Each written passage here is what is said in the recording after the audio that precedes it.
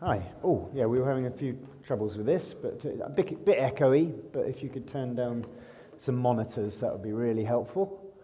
Oh, lovely, lovely. Really nice to see you all, and some visitors with us. Really, it's great that you could be with us, even if it's just for today. You're very, very welcome. I'm going to be doing something slightly different today. Apologies if this is a one-time visitor, but we established a church vision. I'm still quite echoey here. Yeah. I'm not sure, right, okay.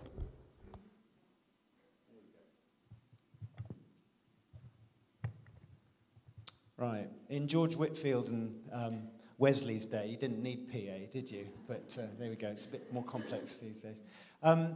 We have, about a year ago, we set a church vision, and a three-point vision. I'm sure some of you can remember it, many of you won't. But over the next year, we're going to be revisiting this vision statement that we've made, just to sort of get it into our DNA. So the next 6 weeks, we're going to be looking at the word hope, because that's one of the things we want this church family to be full of and to communicate.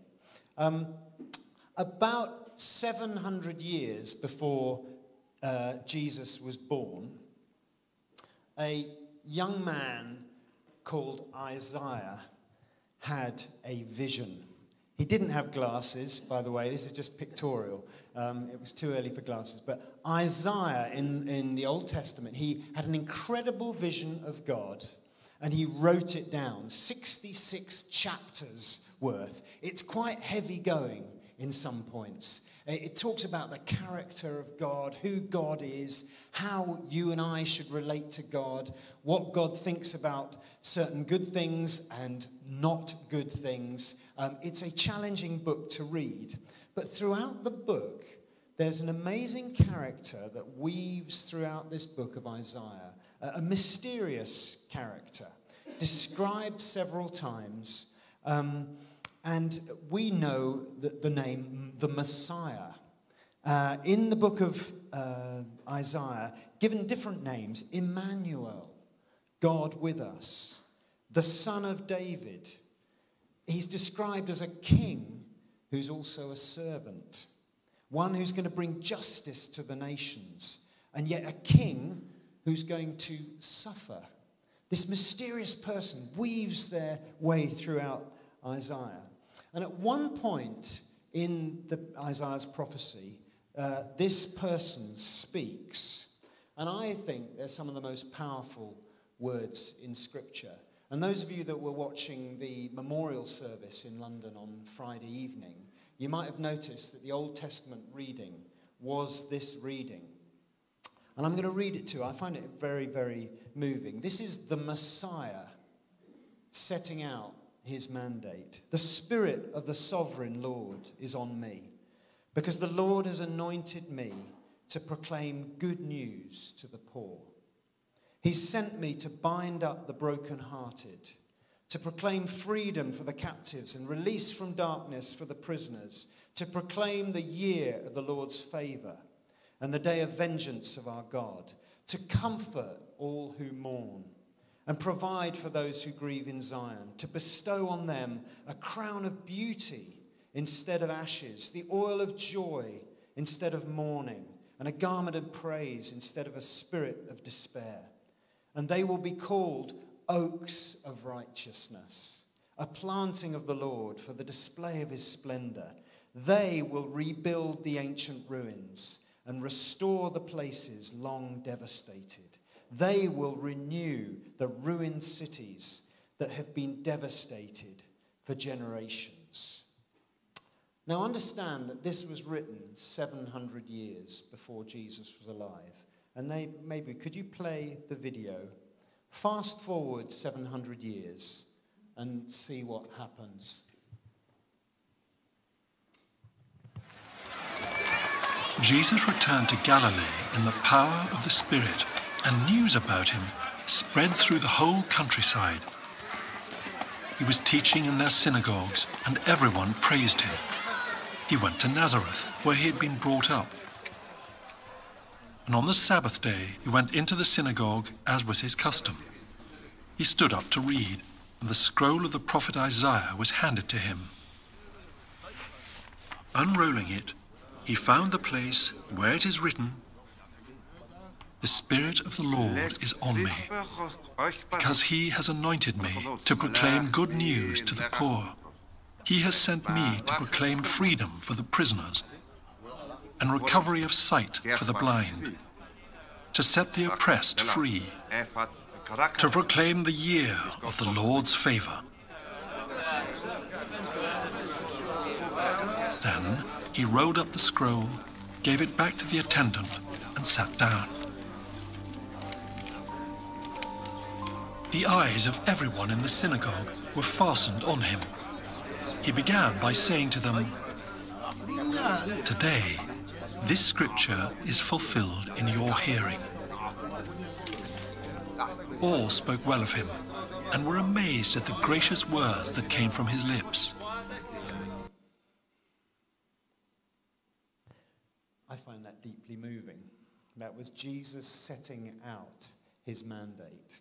He was saying, I am the long-awaited Messiah. I am the one that the nation of Israel has been waiting for hundreds of years. I am the one who's going to comfort those who mourn, who's going to bring sight to the blind. I'm the one who's going to release the prisoners.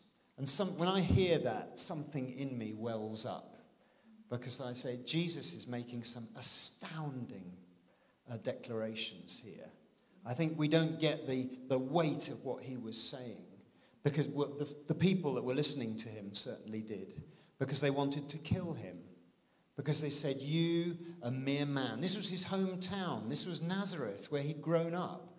He said, are you mad, you blasphemer? You're saying that you're God. A very, very powerful. It's a pivotal moment in history. As Joe said earlier on, we're going through a pivotal moment in our nation's history. But this was a pivotal moment in our existence. God in human form on planet Earth. And as I said last year, we announced our vision statement. And I hope that it reflects much of what Jesus was expressing there. Because the amazing thing about Jesus, that he came, he demonstrated a life of love and power, but he also wanted his followers to do the same, to follow in his footsteps. So I'm just going to go over these 3 points very briefly, just to set the foundations for the next 6 weeks, where we're going to focus on hope and the importance of hope in our lives and in this church. And what I've said, I don't want to steal Jo's thunder, because she's going to be speaking on it next week. But we want to be a welcoming church where people can get to know God and each other better. A safe place to start a journey of following Jesus, make friends, and discover hope for the future. We've already heard about our wonderful Queen. And this was one of her quotes from, I think it was from 2002, her Christmas message. I draw strength from the message of hope in the Christian gospel. As we read the New Testament, something in us should ignite. And it certainly did for our lovely Queen. But we want that hope to be, firstly, for people who don't know Jesus. I'd love it as if people come into this place when we're worshipping on a Sunday, that people's spirits lift. When they meet you and your friends out for a coffee during the week in town, there are 16 coffee shops in Henley. None of them are as good as our coffee shop, obviously. But you know, there are other coffee shops available. But if you're meeting your friends, I would love it for something of hope to rise up in their hearts. Henley is an affluent town. It's a beautiful town. But there is a thin veneer of affluence. Because as those of you that work for Nomad and those of you that were part of this church know, there's a huge amount of pain and grief and suffering, even in this little affluent community. You know, the biggest killer of under 35s in this country is suicide. And you think, oh God, how can it be? We're born into such a privileged age. How can it be that these young people are taking their lives? You know, I've taken the funeral of a young man who took his own life, and it's the worst thing when you see his friends turning up. You know, how can it be when our wonderful young people are suffering with their mental health? And, you know, climate change, inflation, family breakdown. You know, there's lots for people to be worrying about. Well, you know, one of my heroes is David Attenborough. When I was, you know, in the 60s, watching him on telly, I always wanted to be David Attenborough. The trouble is with David Attenborough is when I see him on the telly, and I watch him a fair bit, I don't feel a sense of hope. I feel a sense of overwhelming gloom. You know, the world is going to be destroyed, and, you know, obviously we've got to do something about it. But I want hope. And there we have the Queen drawing strength from the gospel. We're a culture in the need of hope. Yesterday there was an amazing event here. It is from the sublime to the ridiculous, actually, or the ridiculous to the sublime. We had a wonderful day with Hussein and Shelley leading the Recovery Cafe, and a great team of people. I know they would say it's not just them, but it was for people who were sort of in recovery from various addictions. And we had a guy, an amazing man. I've heard him a couple of times now. He's a session musician called Phil Spalding. He played with Elton John and Mick Jagger, and even on that amazing song, I'm Too Sexy for My Shirt. Some of you will remember that. Sorry to mention that in church, but, you know. In fact, this is my best shirt. It's a Versace shirt. Did you know? It is, it's true. I got it from a Henley charity shop. The Henley charity shops are really good, you know. Versace shirt. Anyway, I am too sexy for my shirt. But where am I going with this? This guy, Phil, is a friend of Hussein's. He told us his story. And it's a story of incredible gifting. And he reminded us that people that are gifted need to take responsibility for that gifting. And he charted his history, amazing gifting, incredible wealth, incredible mixing with the stars and celebrity. But he got into drugs, and there's a lot of history behind that. And he talked to us about his broken life. It was hilarious, but tragic.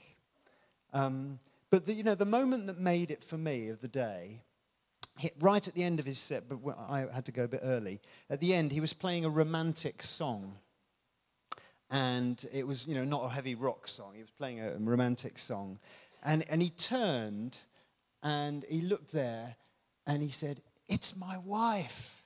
And because his history had been a long and challenging one, but he's in a new relationship, and his wife is his rock. And she came in during this. It was like scripted in a movie. He was playing, and then she came in, and they had a big hug, and we all collapsed in tears.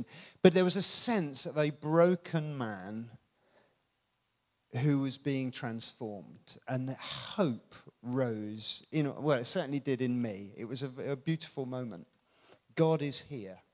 In his talk, he didn't mention God at all, but it was very, very powerful. God is a God of hope for people that don't believe in him. And we want that to be here. Secondly, for those of you that are believers here this morning, we want you to have your hope restored and renewed again and again. Just like if you're in a marriage, like your marriage is a service of hope. Each one of us are responsible for the hope in our hearts. If we're a Christian today, you are responsible for your walk with God. We need to maintain that hope. That's why in the Bible it talks quite a lot. Another favorite scripture. Finally, whatever is true, whatever is noble, what's right, whatever is pure, what's lovely, whatever is excellent or praiseworthy, think about such things. And as we do that, it restores hope in our life. Testimonies are so important. We're looking forward to being a church full of testimony, where we say, God is doing good things in my life. Big things, little things. But I've had enough. I've talked enough about hope, because we're going to do that a lot more later on. Opportunity. We want to be a church where we can all play our part, grow in love for God and each other, and where there's space and encouragement to grow in the gifts God has given each one of us. I love that Isaiah chapter where, the captives are free. The blind receive their sight. And when something like that happens, new horizons appear. You have new opportunities.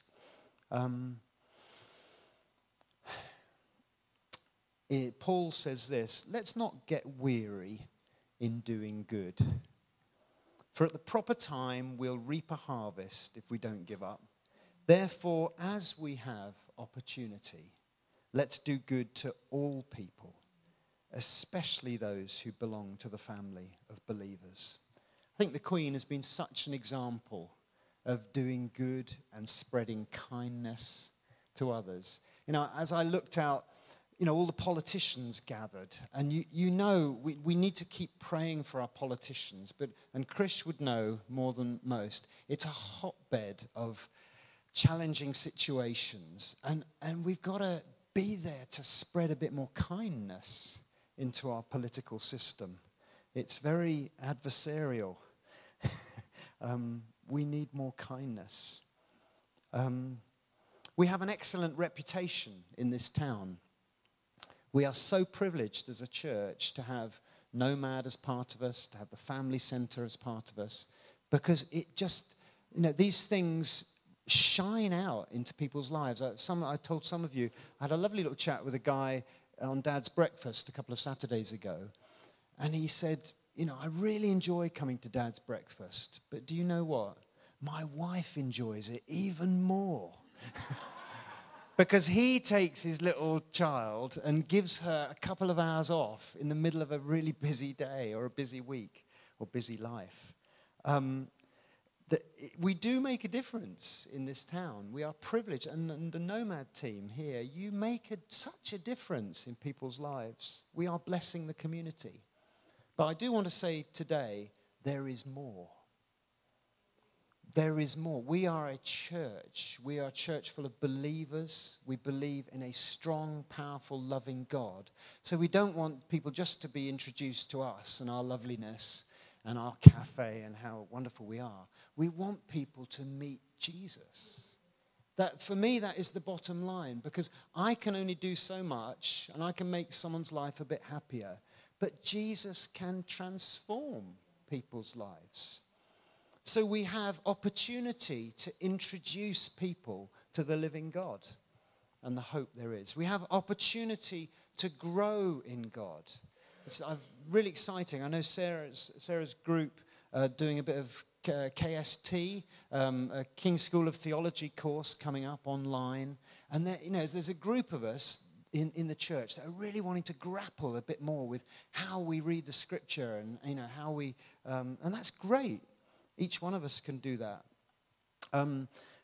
Last week, Joe talked about prayer times. We want to raise the level of prayer in the church. And do come and let us know. If you think, I'd really like to start or get involved in an early morning prayer meeting in here before people go off to work, let us know. We'd love to do that. We can grab some breakfast and just pray for an hour one morning a week. But come and tell us, talk to us. Some of our older saints in the church have been faithful over decades. I remember in the early 1980s when Pearl and Irene used to serve in the day spring faithfully, day in, day out. Some of those more senior saints are handing the baton on. They can't perhaps do as much physically as they once did. But they are praying for us and all that we do. But, we need to take their place. They're an inspiration for that. And just as I think, I had a phone call last night from a gentleman called Steve, his wife called Pat. They live in Highlands Farm. And they're an old couple, have moved into Henley in the last few months to be with their daughter. They've got real mobility problems. She's just had a cataract operation. She cannot see this morning. She can see nothing. And he phoned me up and said, would you pray? Please pray. And I said, we will pray. So if you just pray. It's Pat and Steve Baldwin in Highlands Farm, just up close to where, where Peter and Elizabeth live. So, Father, I want to pray that you would open the eyes of the blind.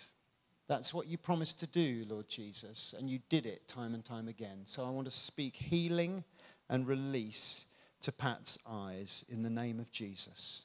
Release from darkness and recovery of sight in Jesus' wonderful name. Amen. Amen. Thank you for joining me in that. That's great.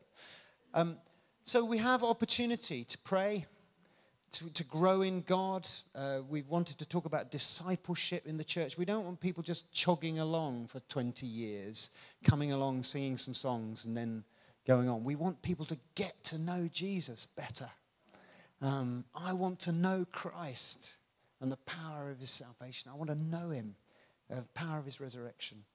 So if you want to grow in Jesus and would like a one-on-one time with someone, if you want some discipleship support, if you want to be part of a group that says, yeah, I want to really get to grips with my faith, it's a new season, come and have a word with us, please, because we're not going to put on things that people don't want to do. And this is not pastoral care. This is for people who want to grow in Jesus. So come and have a word with us. Opportunities to serve. We're always, we've got some wonderful people in this church. This is a wonderful church, full of amazing people doing amazing things. There's always more opportunity. If you've got some spare time on a Sunday morning or during the week and you want to help us out with some things, do come and have a word. And that's practical things, just getting our hands dirty, keeping the show on the road. We really appreciate people's help. And our vision statement, as we've talked about hope and opportunity, it helps us to keep focused.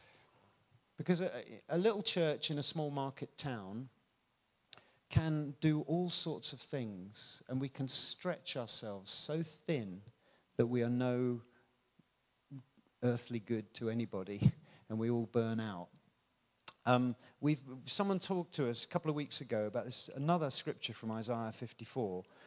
Enlarge the place of your tent.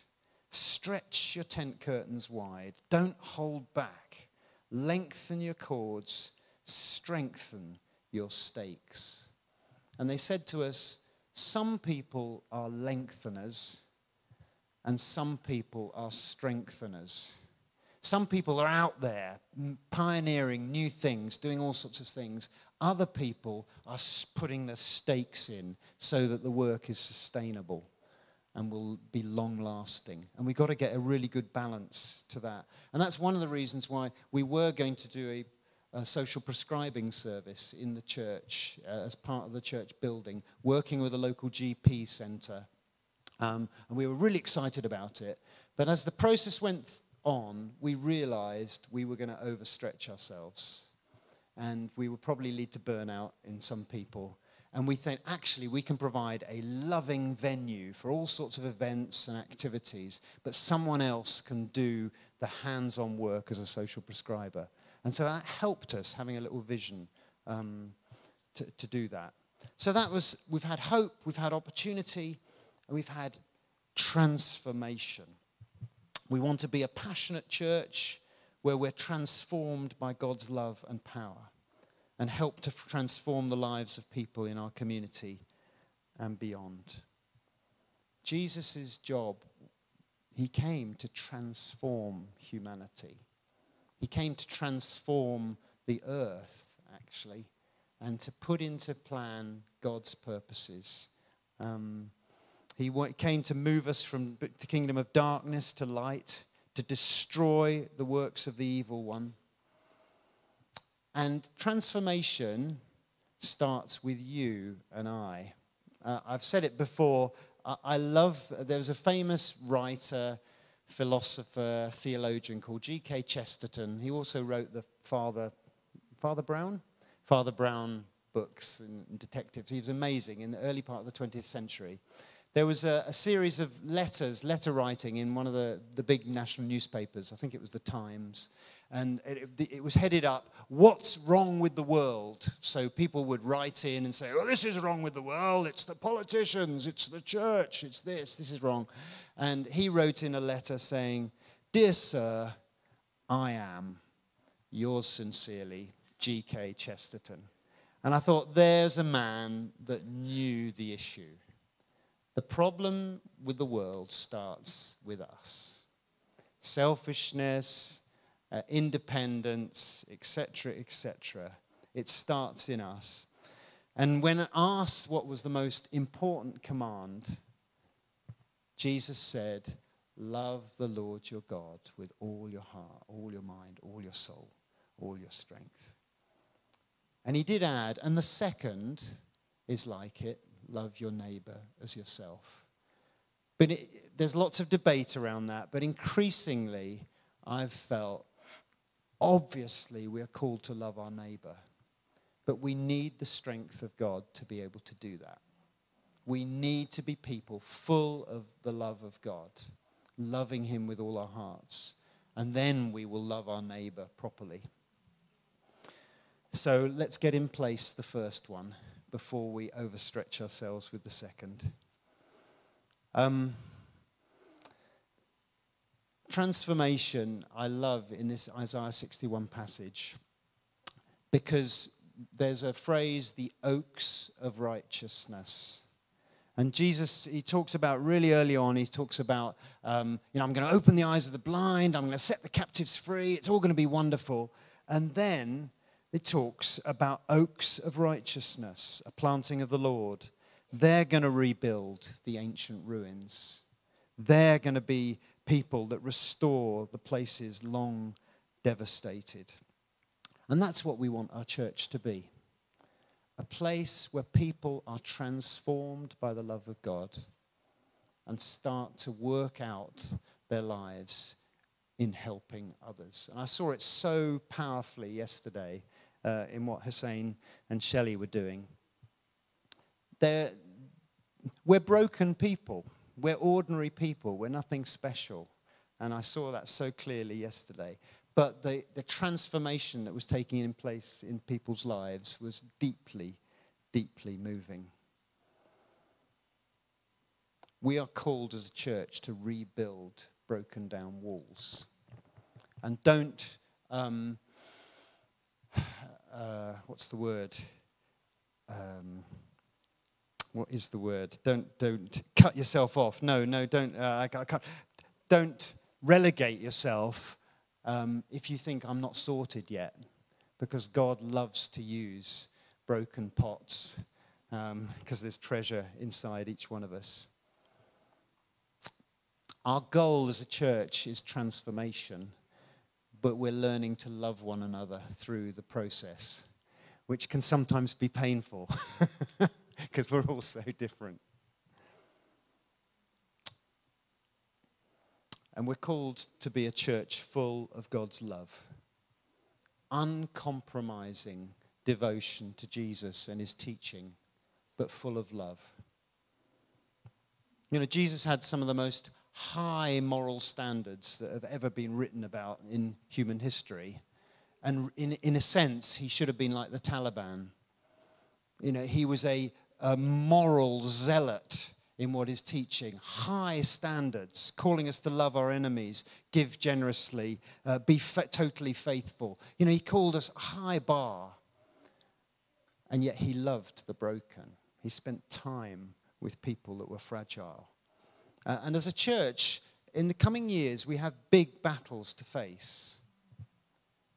Because it's one thing showing love to everybody and saying we are motivated by the love of God. But there's another thing, staying devoted to the teaching of Scripture. And we are in a cultural battle at the moment. the church could be very isolated in coming decades as we hold to biblical principles. And we need all the wisdom and grace of God to follow Jesus' footsteps. But let's be a people that aim for transformation personally, aim for a transformation culturally in our local community and internationally. Some wonderful things happening out of this church with refugees, with CAP, in Malawi, with our friends in Pakistan, as Joe's been praying. They run this TV station. They're not a refugee and a relief organization, but they're already producing TV programs for children to improve their hygiene and safety around water and things like that. Lots of things happening. We want to be a church that is full of transformation. So I'm just coming into land now. There's our beautiful town, isn't it? We do live in an incredibly beautiful town. I mean, all the visitors that come here say, Henley's really nice, isn't it? Even our daughter thinks that Henley's quite nice now. You know, it has some benefits over Reading. Not many, but there are one or two. Look at that. What a beautiful place. We're such a privileged people. But this all comes back to Jesus.